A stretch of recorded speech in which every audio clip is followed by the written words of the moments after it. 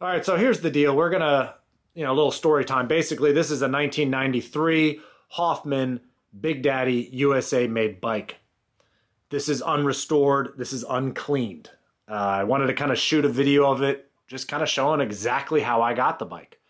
Now, if you recall, about a couple days ago, I got this bike, but on Facebook Marketplace was a pile of bikes, right? 2 completes and 5 frames. And we're talking early S&M Homes, Murray Chainstay stuff, early dirt bikes. Most bikes had Redline 3-piece single pinch cranks on them. Everything was period correct, like it was pulled from a barn from the mid-90s. I mean, even though that these are early 90s bikes, mid-90s bikes, but basically pulled from like a barn. The guy, obviously the stuff was sold so fast on Facebook Marketplace. I was within 2 minutes. I think I was the 18th saved person on those, so I was probably a couple minutes too late. But I hit him up anyways. I said, hey, do you have them? No response. I said, I really want one of those frames, this and that. No response. This is the first time I kind of kept bugging him, and he finally was like, hey, these things, I'm getting hit up all over the place. The bikes are all gone. And he's like, but how much is like the Big Daddy worth, this one? I was like, I don't know. I mean, to the right person, probably over $1,000. Well, anyways, we worked out a deal. Somehow he still had this bike. And if you're the one that ended up getting all the early S&M bikes and the early GT frames and the Redline cranks and the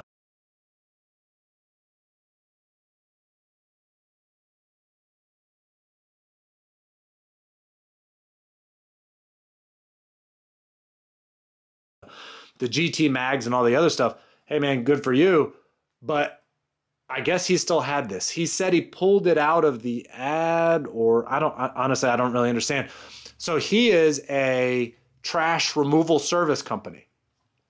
And he was at Gainesville, Virginia, which is gorgeous down there. I do a lot of the, vintage European cars I get down there, and Land Rover, Range Rover stuff. So actually it's right down the street from where this abandoned Porsche 928 is. But anywho, he ended up with all this stuff. He had no idea what it was. And he's like, oh my God, my phone went crazy. I was like, yeah, obviously, that's what happens. But he said he cleared out a lady's garage out of Springfield, Virginia. And these were her son's bikes. He said, unfortunately, the majority of the bike frames he had, he took directly to the dump. I assume about a week ago. So I don't know if you're in the Springfield, Virginia area, if you remember this bike, but it looks professionally built. And I'm going to show you, this is unrestored. I haven't touched it. This is exactly how I got it. Within this video, obviously it'll all be cleaned up, but I'm going to just show you kind of the details of it.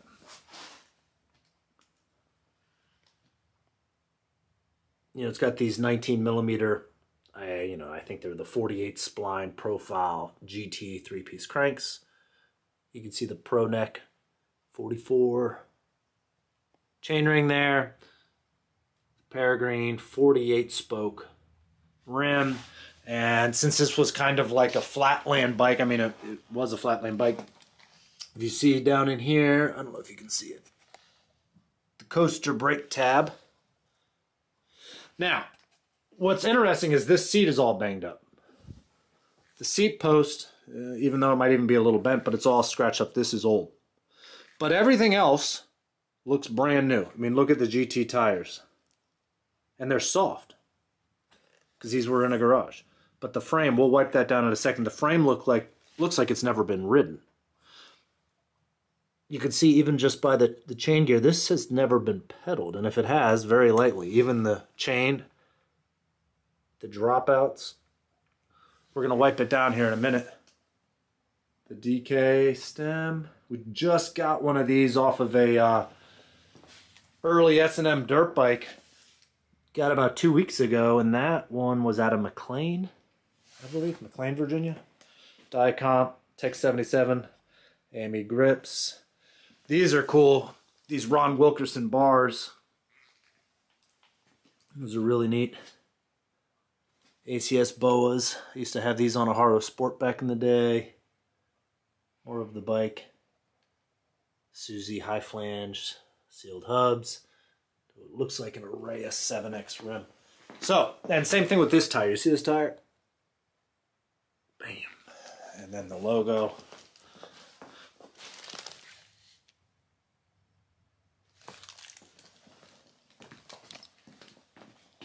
now let's just see how dusty this thing is. This one will be pretty satisfying to clean up and chrome polish.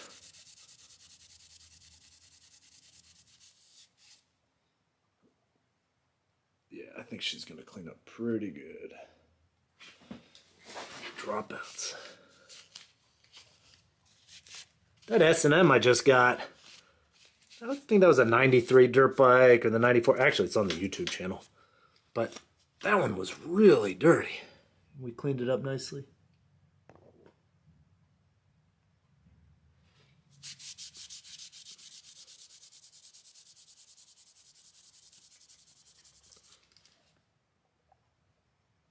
This bike looks like it's never been ridden.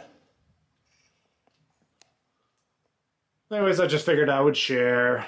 There's not a lot of 90s BMX content out there right now on YouTube.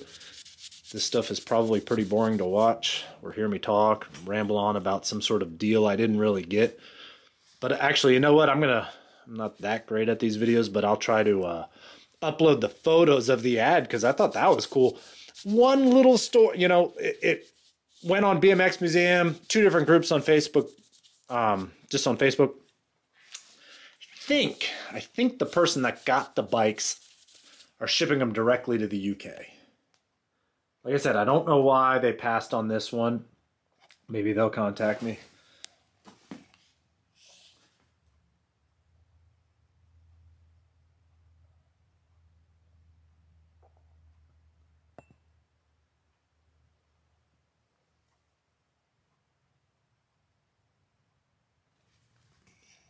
Remember these pegs.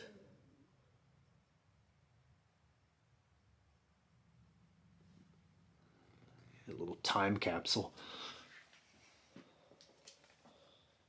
All right, well, now here it is, all polished up. Exactly how you saw it yesterday, other than it's got a period correct turbo saddle on it now. The other one was kind of trashed.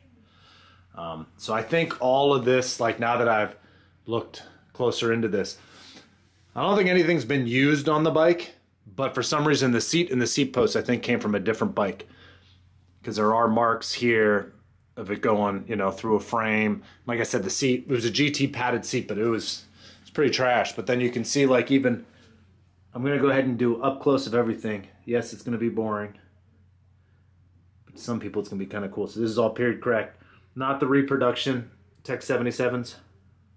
You can see these were brake levers that if you want to start doing like tricks, flatland tricks, you would push it in. Then it actually had like a little parking brake, like a little locking tab there to lock it into place. The Odyssey gyro, just the old school stuff, but let's look at the details and you can see even the levers. All right, just gonna start top to bottom. Same thing, lever. And I'll point out anything that, like, you know, would be alarming. So I'm going to show you right now. The bars, grips, levers, they're all perfect. You can see the top of this grip right there. I know, minor stuff, but still. If you're looking for a complete time capsule and you're a giant fan of Hoffman BMX, this is the bike. San Quentin, Ron Wilkerson bars. Let's see if I can get close to them.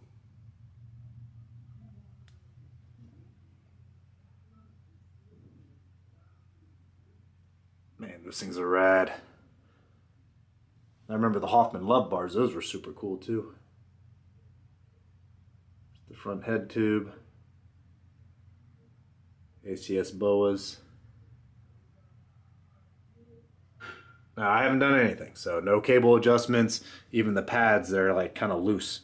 It almost seems like maybe a bike shop built this. Like I said, it's out of Springfield, Virginia. I've been trying to do more research on it. The guy I got the bike from, you know, I reached out to him again, but you know, people are, once they sell something, it's kind of gone. The Peregrine high flange sealed hubs made by Suzu or Suzy, however you pronounce it, the 48 spoke. And then to the Araya 7X chrome rim. Can you see that?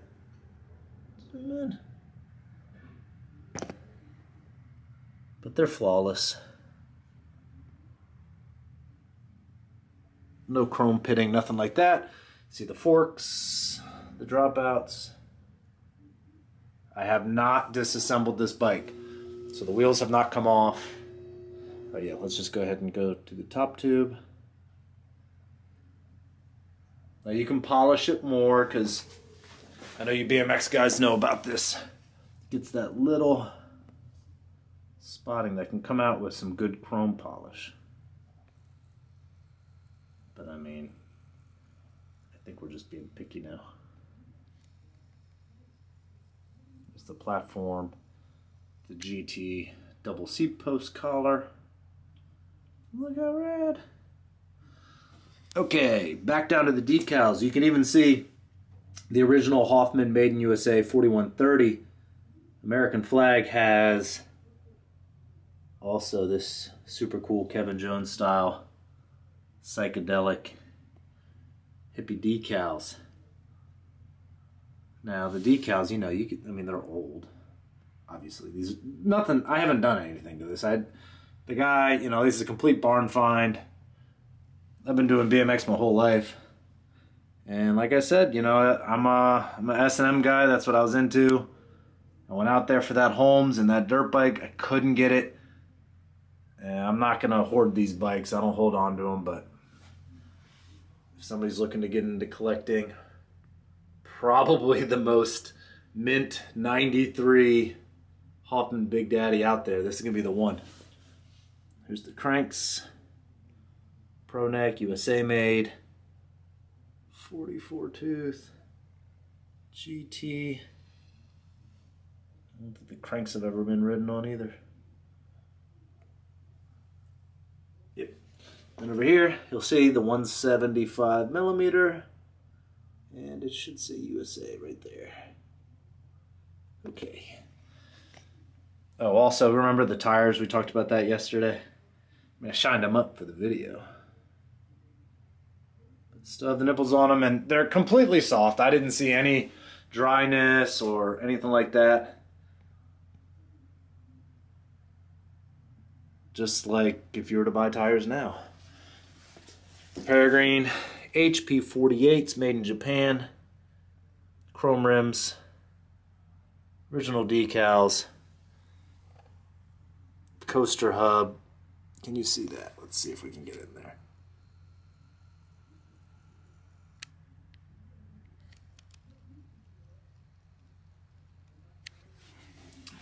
Pegs. It's about as clean as the pegs are going to get. They weren't the best chroming jobs back then, but you can actually see a little rash on the end of this one.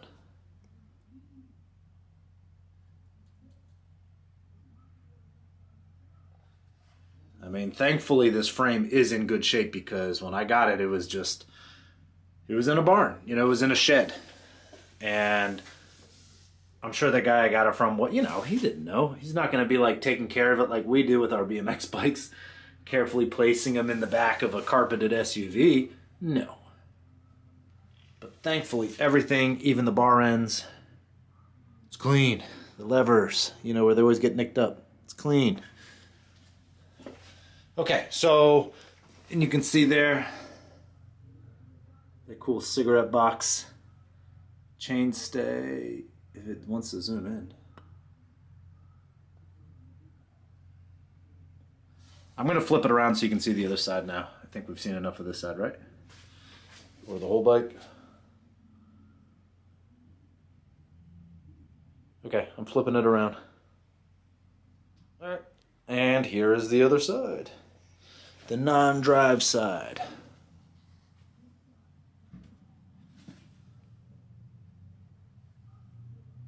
Here's your coaster tab for all you Flatlanders out there. Left crank arm, minty. Yeah, that's nice. Okay, and the only imperfection that I can see up close after detailing it, do you see the top of this fork?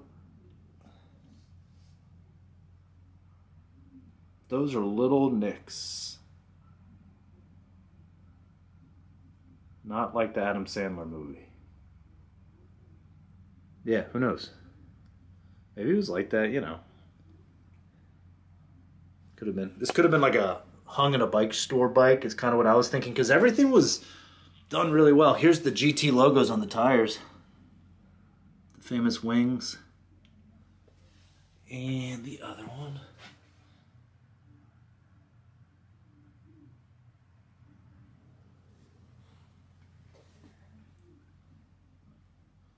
Oh yeah, let's show you the stem. Somewhat. DK Freestyle stem. See the rounded.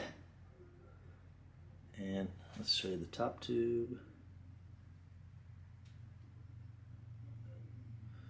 Yeah, very cool. And the other grip. That should do it.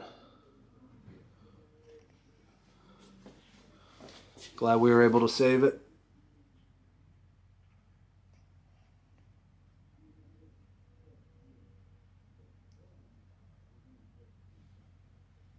And we're out.